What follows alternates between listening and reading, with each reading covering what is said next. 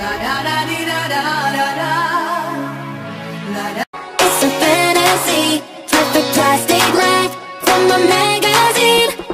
I wanna go all the way. Hi guys, it's me Malcolm, the movie Wizard of Oz himself. And I'm here with my friend Dave Dollar. Damien. Wait. Say hi. And I'm here over at the Culver Theater. So I'm here to discuss my review of this awesome, great movie that is based on a true story, Arthur the King.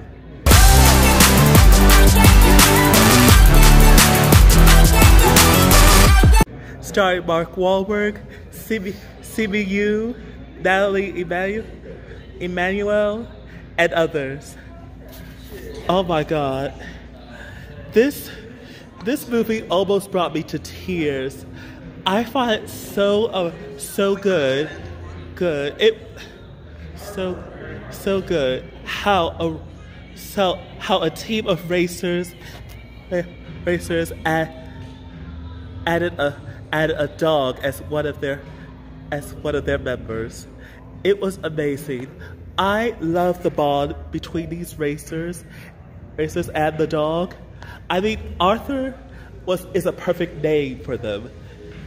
How Arthur leads an army of knights on his journeys. Yeah, it makes and from the looks of it, I think Mark Wahlberg should be Percival, CBU should be Lancelot, and the others, whatever. It was so good. I absolutely love this movie. It was an amazing. It really brought it almost brought me to tears when I saw the end. I mean, it had some emotional scenes though. It was